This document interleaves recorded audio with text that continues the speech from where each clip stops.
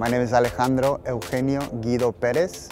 I play for the San Diego Loyal, and I'm a midfielder. Midfielder kind of does a little bit of everything.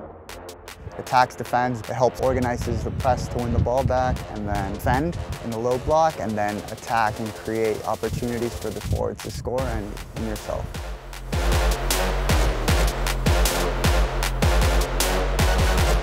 I started at a young age playing soccer. I did it here in Chula Vista, but I also played in Tijuana, Mexico. So that was a big part of who I was and I am now as a soccer player, that I was able to get both perspectives being a border kid. What really draws me is how a team works together and all the little details that go into a game that is sometimes not seen by the average fan, but you need to know in the game and changes the whole dynamic. I did play for Modern Day High School for one season as my freshman year, and it was one of the best times of my life. He started with the varsity squad and ran the table. I think that was 2009, 2010. He won a league title, a CIF title, and a state title. He's probably hands down, after 20 years of coaching soccer at the high school level, the best soccer player, complete soccer player I've ever seen.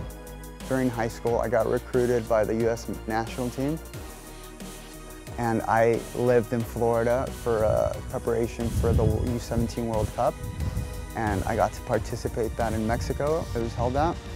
And from there, I had the opportunity to go on loan to Vitesse Arnhem, which is in Holland, First Division. I was there for a year.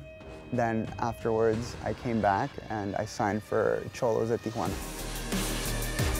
So after Tijuana, I got the opportunity to go with LAFC from Major League Soccer, and I was there for 2 years. It's definitely been restorative to be back home and be at a club, such a great club, that values the person, not just the player.